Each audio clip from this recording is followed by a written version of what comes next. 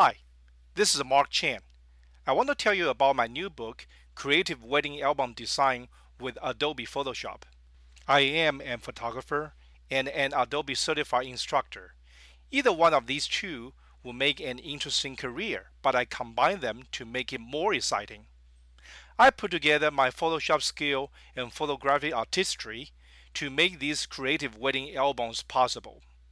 My albums have become the artistic testimony of the precious memories of hundreds of brides and grooms. The making of these creative wedding albums is the topic of my newest book, Creative Wedding Album Design with Adobe Photoshop. In this video, I'm going to show you what you will learn from my book. I am a believer in learning through using, so in my book, real examples were demonstrated in details. Readers can follow them by first downloading example files from the publisher Amherst Media's website.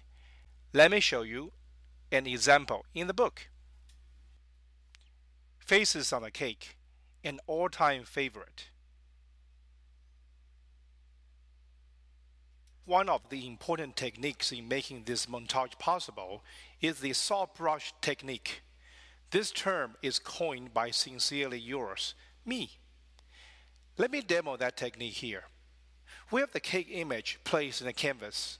So now let me turn on the visibility of the face layer, which I have transformed to the right size and perspective. Now our task is to create a very soft dropout around this face image, so the edges will be totally invisible and it will blend seamlessly to the cake. To do that, we will start by giving the face layer a black mask.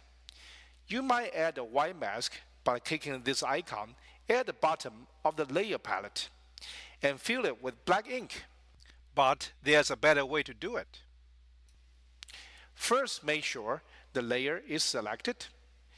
Then press and hold Alt key or Option key if you use Mac, like I do. Then click on the Add Layer Mask icon. Again, at the bottom of the Layers palette, you see a black mask is now attached to the face layer and the faces disappears. The next step is the hardcore of the soft brush technique. Get it? The hardcore of the soft brush technique. First, pick up the pen brush tool by pressing B. Use Shift left bracket to adjust the hardness of the brush all the way to the softest, as you can see from this symbol here. Now use right bracket and left bracket to adjust the size of the brush, so the circle of the brush cursor is a little smaller than the faces. Now go to the tool option bar and bring the opacity of ink to 70%. Now look at the bottom of the toolbar. Make sure the foreground color is white, which means the brush will paint white.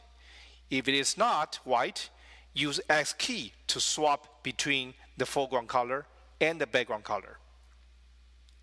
Now, place the brush to the area where the faces should be and give it a few brief clicks, like this.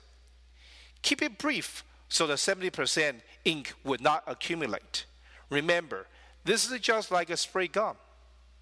Now that you see the faces have emerged with nice soft brush dropout, we want to make sure the facial features are in full contrast. In other words, we want the mask in the center area of the faces to be pure white. To do this, reduce the size of the brush by hitting left bracket a few times. Now, click a few more times on the faces. You will see that the facial features are now in full contrast. Have a look at the mask. You can do that by Alt-click the mask or Option-click the mask if you are a Mac user. You see, the mask goes from the total black surroundings to the pure white centers in a very gradual change, thanks to my soft brush technique. In order to complete this project, we also need to apply layer blend mode so the texture of the cake is preserved on the faces. This and the perspective transform mentioned earlier are the other two techniques I cover in the book. When you are done, the montage will look like this. Isn't that fantastic? Creative Wedding Album Design with Adobe Photoshop is available on Amazon.com and other major bookstores. If you'd like to order an autographed copy, you can visit my website at www.markchenphotography.com and click on the link to purchase the book. Have fun photoshopping!